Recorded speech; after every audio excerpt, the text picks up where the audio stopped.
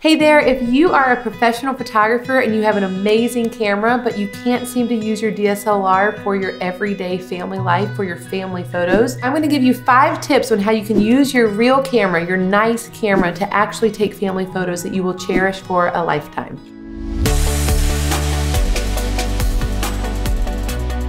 Hey there, I'm Katelyn, and I'm so excited that you're here. On this channel, we love to help photographers build profitable and purposeful businesses while also intertwining our personal life into our videos so you can get to know us a little bit better.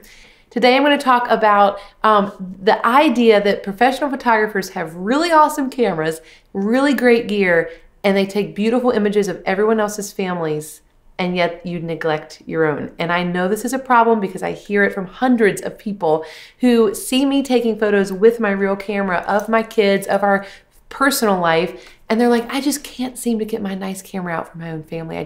It breaks my heart that I know how to take great photos, and yet I don't have any of my own kids, and I'm capable of doing it.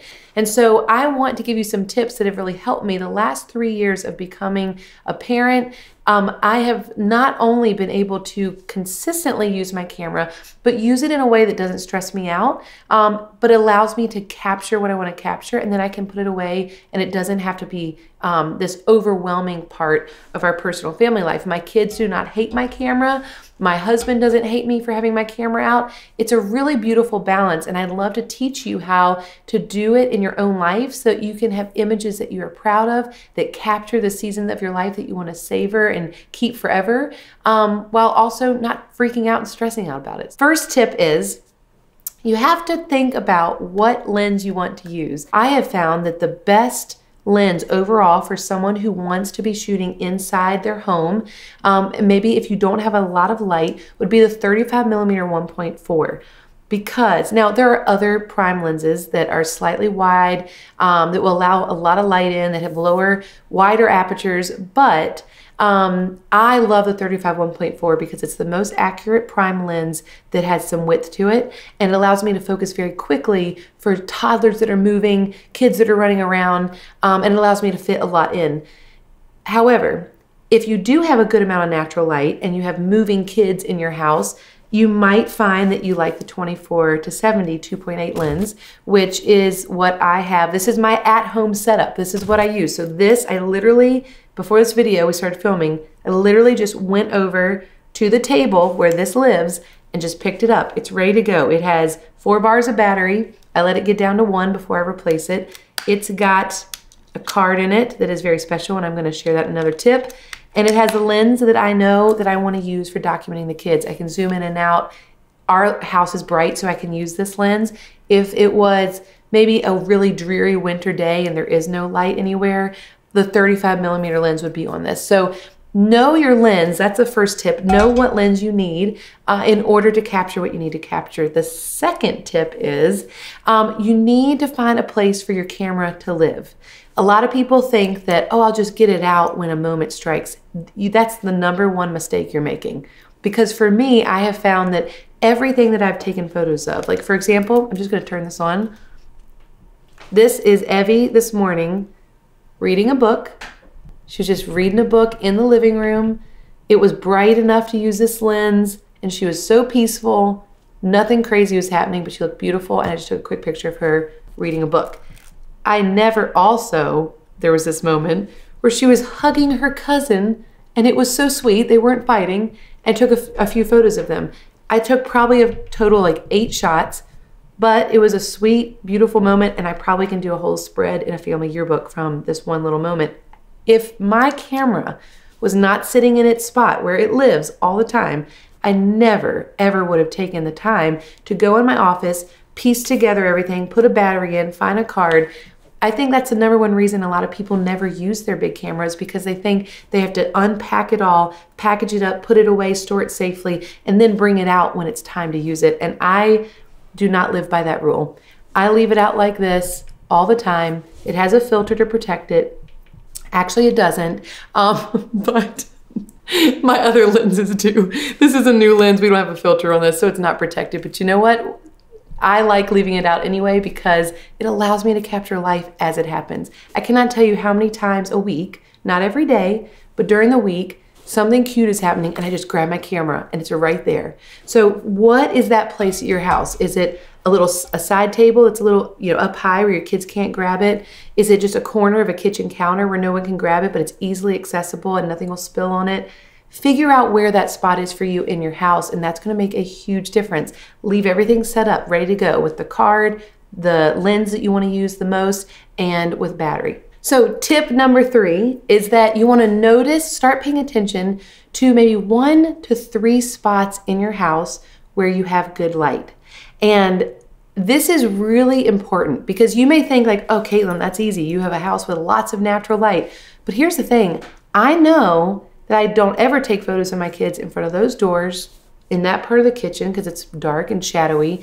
I take pictures on this couch a lot, in that couch, and sometimes in the foyer. But I know where the good spots are and I know where the bad spots are. And once you start training yourself to notice these things, not only do you notice what the good spots are in your house, you will also start to notice that there are good spots in the morning, in the afternoon, and evening. And when your kids just happen to be playing in that area, or your dog's sitting in that area, or you'll start to pay attention to like, oh, now would be a good time to snap a few photos of them. They're in the good spot. So next tip, number 4, is to keep your family images and your professional images completely separate. Like, don't ever intermix them. Don't ever put an engagement session and then a few birthday pics from a family outing on the same card. Don't ever try to shoot and mesh personal and professional on the same hard drive. I have separate things for everything. So let me explain. In my camera, when it's sitting out in its spot in our home, it only ever has this card in it. It's a 128. It's a family card. We don't use a 128 card for anything else. So if I see a 128 card, we only have 2 of them. One was from last year, one's from this year. I keep it in my camera at all times. The reason it's 128 is because it takes a lot to fill up this card. And I know with how busy our life is I don't have time to be dumping a 16 gigabyte card constantly. So I just have this family card that I let fill up months at a time. Now I shoot a lot, so sometimes I fill it up like once a month, but I'd rather have that than have a card that I'm like switching out and having to dump and reload. I don't want to deal with that. So the 128 is awesome. I also have a family hard drive. These are amazing. It's a solid state drive. It's made by Samsung. Super tiny, super compact. If I drop it, nothing's gonna happen to it. And it is, well, how big is this? 2 terabytes. And I can normally fit our entire year's worth of family photos just on this drive. So just that tip alone means that the whole idea of organizing just got a lot simpler because it only goes from this card to this hard drive. And that's all I have in my entire life to try to sort through and have to manage. I just have to manage what's on this hard drive. There aren't images of my family floating around on my desktop, on any other drive, on my other computer, nothing. It's just all right here. And when you kind of live by that rule, there's just nothing confusing about it. There's nothing messy about it. So the 5th and final tip is to make sure that you're not afraid of the dark. And that sounds very technical and maybe it doesn't fit with the other things, but I think a lot of times people who are professional photographers, and I've talked with other people who are like really great photographers, they cannot seem to motivate themselves. They can't get motivated to bring out their real camera unless it's perfect light, unless it looks really beautiful. And I get it, like I understand that frustration, like why it's not even worth it to like take the photos and then have to edit the photos if it's not perfect light. Let me show you something. This is guys, I get weirdly excited about this stuff. This is a beautiful image in a huge album. This is our 2019 family yearbook. This image was taken like at, I don't know, 8 o'clock at night. The Christmas tree lights were on and 1 lamp was on. I think this was like ISO 4000. So, I mean, it was high and it was still beautiful. It was still worth it. I think so many people look at photos that I take of my family and they just chalk it up to, well, you got a really bright white house. And I'm like, yeah, but these, how can you explain these? Because this was taken at night, no natural light, just one lamp and a Christmas tree and a cranked up ISO. And sure, it's grainy. I can see the grain, but I don't care. Those are pictures with their dad that we're gonna cherish forever. So don't be afraid of the dark, and don't be afraid of bad lighting scenarios. If you're a professional photographer, if anything, pushing yourself to shoot even in bad lighting scenarios will make you a better photographer in the professional side of your world. So I hope this is helpful, because for me, once you have a system and you know ways to overcome the obstacles, you can start using your camera, what you love and what you're passionate about, for your own family, and feel like you're saving your life too and not just your clients. Okay, so I do have a bonus tip. Tyler made me aware of this, and I really do think it's helpful. I actually think it's probably the most helpful tip out of everything, because when you think about it, a lot of people don't take out their big camera because it's stressful. And you think about, well, why is it stressful? It's because we don't know when to stop. You know, we love taking photos, but like we will keep shooting and shooting until it's so stressful. We're trying to get the perfect shot and we don't know when enough is enough. And so for me, I have been trying to pay attention to recently, why does that not happen to me? Like, why am I not stressed about my camera? And I've realized that in my mind, I kind of have this filter, this system of like what I want to capture. And my ultimate goal is that I want to be able to create a spread of whatever I pulled my camera out for. So the kids are playing and friends are over and I bring my camera out into the living room. I know that the goal ultimately is to be able to fill up one spread of a family yearbook, which normally means I take a pulled back shot, a tight shot, maybe a vertical shot, but there's normally just some variation in the composition, and I shoot enough to know like that I captured at least something good enough that I love to put in a book. Like let me show you, for example. This was Michael and the kids, our kids, one Sunday afternoon, just playing on the floor. So I have a pulled back wide shot of them interacting. They didn't really know I was taking the photo. Then I got a little closer of just Graham. And then Michael knew I was taking a photo, but he was smiling down at Graham, which is really sweet.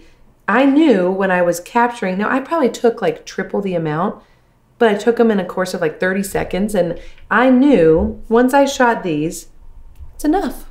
It's all I needed. Just wanted to capture what was happening, like remember that afternoon, and that's all I needed. So I'm gonna find you another example because this is fun for me. Another good example would be this spread. So we go to King's Dominion a lot, which is a theme park around here. So like Six Flags or like Disney. I do not take my DSLR to Disney. That's a side note.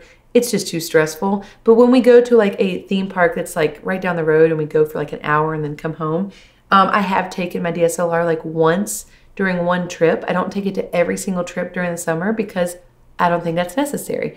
But this is a good example. So we went one day, I took one detail shot and then like made sure I had a shot of the big kids and the little kids and then one shot of them on a ride, like having fun.